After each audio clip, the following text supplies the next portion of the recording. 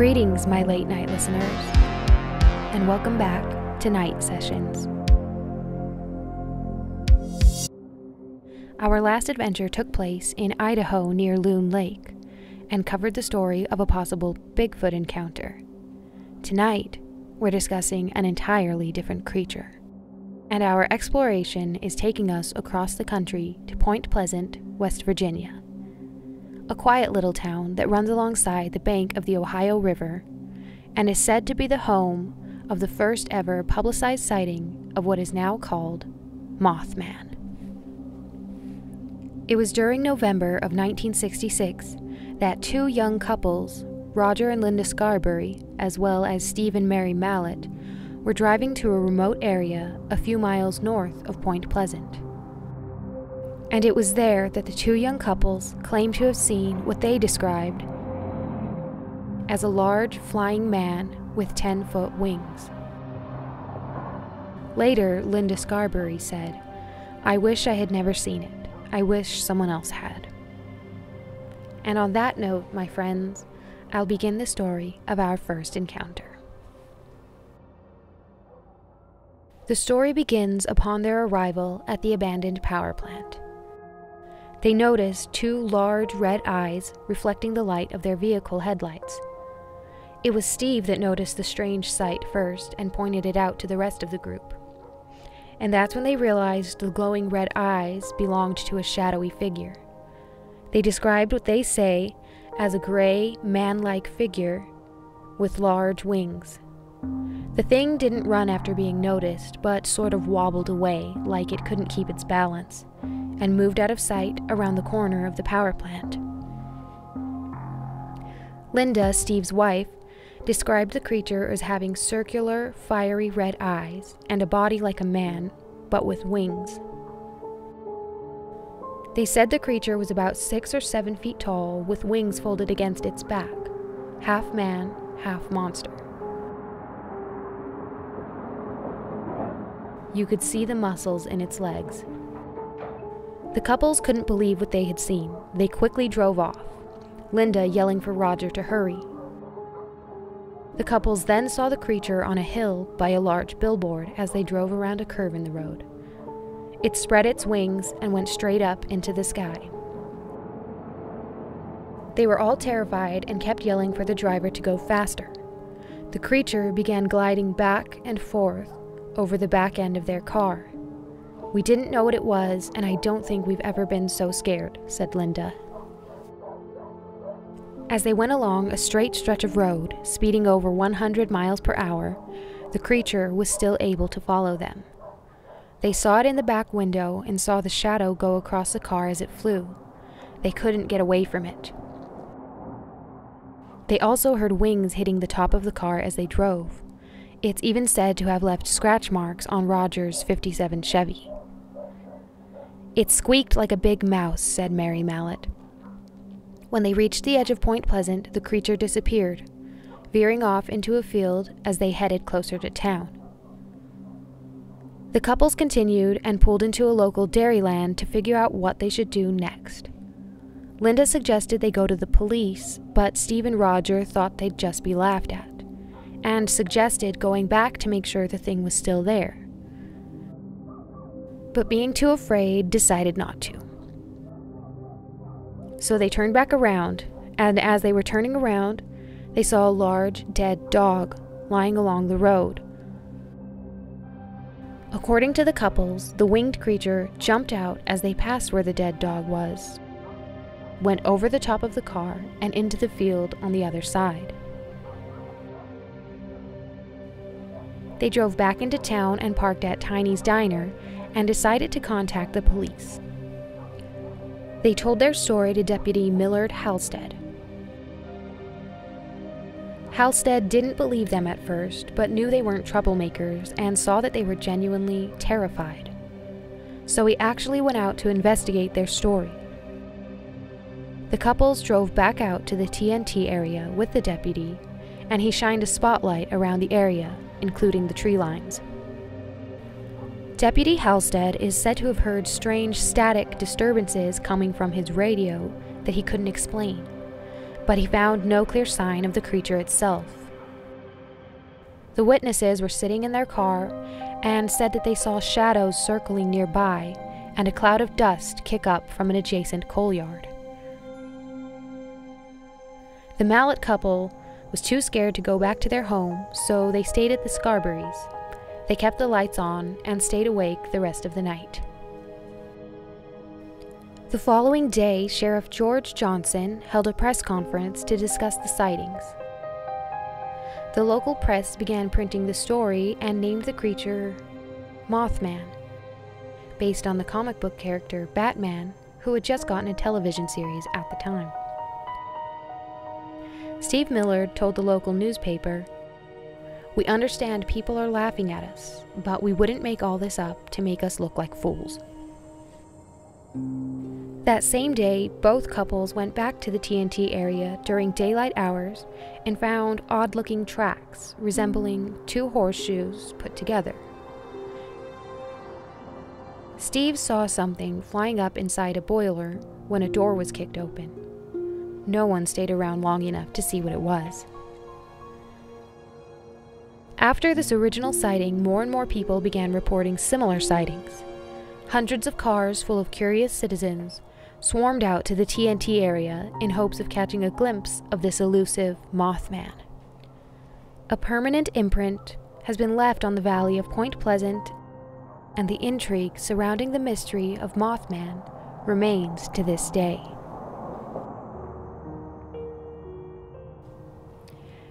And that concludes the first ever publicized sighting of Mothman in Point Pleasant, West Virginia. Before we begin our next encounter, let's take a short break and enjoy this song.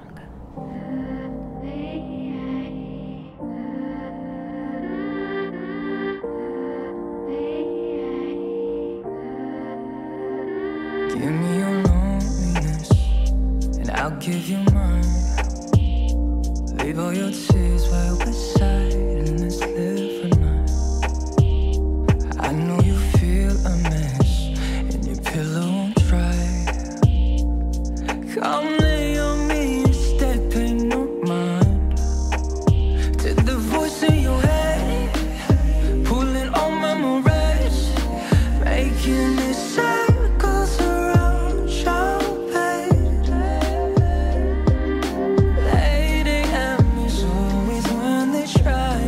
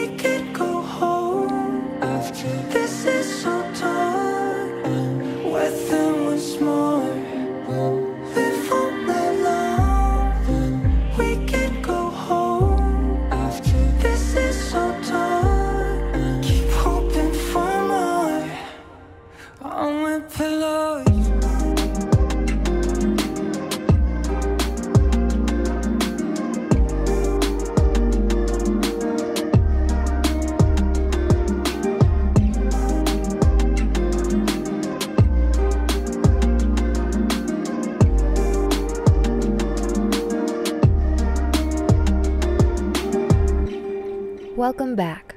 I hope you're ready to dive into our next Mothman encounter. After the story the young couple shared had been published on paper, it was later discovered that Newell Partridge, who lived 100 miles to the north of Point Pleasant, had a similar sighting only a short time earlier on that very same night. His story, along with the report of a group of gravediggers, was published in the newspaper a few days later. I'll read part of the article now, as it may connect a few dots for us, keeping in mind these events happened just a short time before the couples arrived at the power plant. Newspaper article titled, 8 People Say They Saw Creature. Friday, November 18, 1966. 4 other persons also told Mason County Sheriff George Johnson they saw it in the same general area. And a contractor, Newell Partridge, who lives 100 miles to the north, said he feels it may have had something to do with the disappearance of his $350 German Shepherd dog, Bandit. Partridge said he had sighted the thing in a meadow near his home in Doddridge County, about 90 minutes before the Point Pleasant sightings. Partridge said his television set began acting like a generator, and Bandit started carrying on something terrible. Partridge said he shined a flashlight into the field and saw something with eyes like red reflectors. The dog's hair stood straight up, he said, and the animal went into the field. The dog never returned, Partridge said, and there was no trace of it in the morning. Johnson said he was not discounting the stories he was told, but said he feels what was seen was nothing more than a large bird of the heron family. Sometimes called a shag, it's the smallest heron in the Western Hemisphere. Officials were at a loss, however, to explain how a shag could fly at 100 miles per hour, as Scarberry and Mallet said the creature did. If you noticed, Partridge said his German Shepherd dog never returned after running straight into the field after the creature. The young couples also mentioned seeing a large dog lying on the roadside near a field in Point Pleasant on their way back from the power plant. Is it possible that Partridge's German Shepherd could have traveled nearly 100 miles on foot in only an hour and 30 minutes? Maybe it was just a coincidence that they mentioned seeing a dog. Or maybe it's another clue to the mystery. I have one more story to share with you tonight that takes place much more recently. Our final encounter takes place in Chicago, Illinois, and was reported just a few months ago by a U.S. postal worker headed home from a late shift. The article I'll be reading from is provided by UFO Clearinghouse, titled, Witness Has Close Proximity Encounter with Winged Humanoid at Chicago O'Hare. I had just left work at the USPS sorting facility at O'Hare Airport at about 11 p.m. on Thursday, the 24th of September, and was walking out to my car when I saw something standing at the far end of the parking lot where I usually park. At first, I thought it was a very tall person with a long coat. As I got closer to my car, I unlocked my car, which caused the headlights to come on. The headlights hit the person standing about 20 to 25 feet from my car, causing it to turn and look right at me. I saw that this was not some person, but some red-eyed thing, and what appeared to be a coat was actually wings which it spread out as it turned to look at me. At first, I thought it was some kind of very, very large bird, but I'd never seen any bird that stood almost 7 feet tall. I'm 5'4", and this thing looked taller than me by at least 2 feet. This thing then started making some type of chirping sound, almost a half chirp and half click, like someone was clicking their tongue, but much, much faster. It then made some type of screeching sound and took off running toward me. It got to within 10 feet of me and took off into the air and flew above me. I was screaming hysterically as I crouched down behind my car's open door, and I dived into my car headfirst. I was in a near panic as I tried to start the car, close and lock the doors, and turn on my interior lights. I started my car and took off out of the parking lot and flew down the road till I hit the main road. I got home and told my husband, who also works at the same facility, and he was the one who told me about the sightings of this thing. I was scared blank and hope I never see this thing again. This thing is roaming around the area, scaring people half to death. I hope the airport people decide to do something about this thing someday. And that concludes our final encounter of the night. I should mention that there are some who say the so-called Mothman sightings are merely a case of mistaken identity and nothing so mysterious. They reason that a large bird of the heron family could possibly be mistaken as a large winged creature, attributing the reports of glowing red eyes to the red markings around the eyes of the sandhill crane, for instance. That seems to be the only reasonable explanation for these wild claims. However, I might add, speaking from my own experience, I see flocks of cranes almost every day during the colder months where I live. Sometimes I see them from a distance through trees or flying in the sky at great heights, and other times I've seen them very close up, passing right over my head or landing somewhere nearby. And yes, they are very impressive in size, and sound for that matter. But with their thin legs and spindly necks, I have yet to mistake one for a large flying man with 10-foot wings and glowing red eyes. But hey, anything's possible, right? And what I think isn't what's important here. What really matters is what you think they saw out there that night. Was it Mothman terrorizing innocent onlookers in the wrong place at the wrong time? Or is it a trick of the imagination? Do you think the postal worker saw a true winged monster in the parking lot? Or was it merely a migrating bird? I'd love to hear your theories, stories, or possible encounters you may have had. Please leave them down below in the comments. I'd love to hear from you. If you enjoyed this episode of Night Sessions, give it a thumbs up, and if it's not too much trouble, hit that subscribe button and ring the bell to be notified of upcoming shows. As always, thank you so much for watching, and I hope to see you again very soon. Keep your eyes open, my friend. The world is a mysterious place. Until next time, I'm signing off.